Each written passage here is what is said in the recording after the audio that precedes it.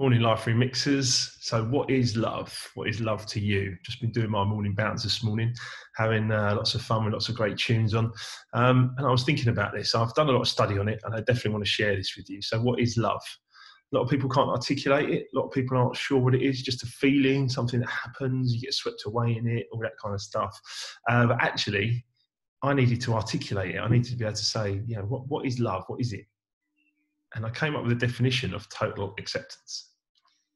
Total acceptance of you to start with yourself, get yourselves into that place where you just totally accept everything about you, okay? If you don't like parts of yourself and the way you're acting and things that are happening, you can change that, but accept it first, yeah?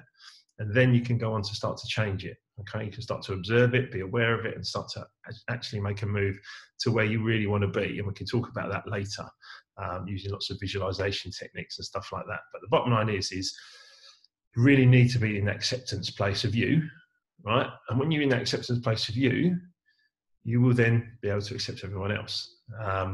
You don't have to love everyone else, and you don't have to accept absolutely every single person the way they are. You might not want to spend time with them, etc., etc. That's fine.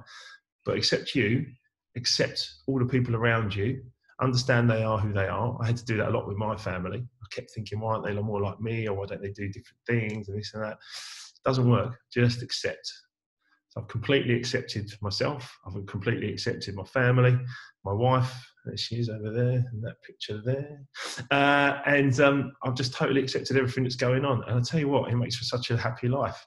You just cruise through it. It's all good. If something comes up and there's some challenges and stuff like that, then you deal with them. And you just accept those people in the workplace, whoever they are, just accept them. They are who they are.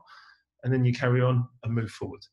Of course, there'll be an occasion sometimes where perhaps you can't accept and it doesn't work and you're not going to work with those people or be around those people in relationships.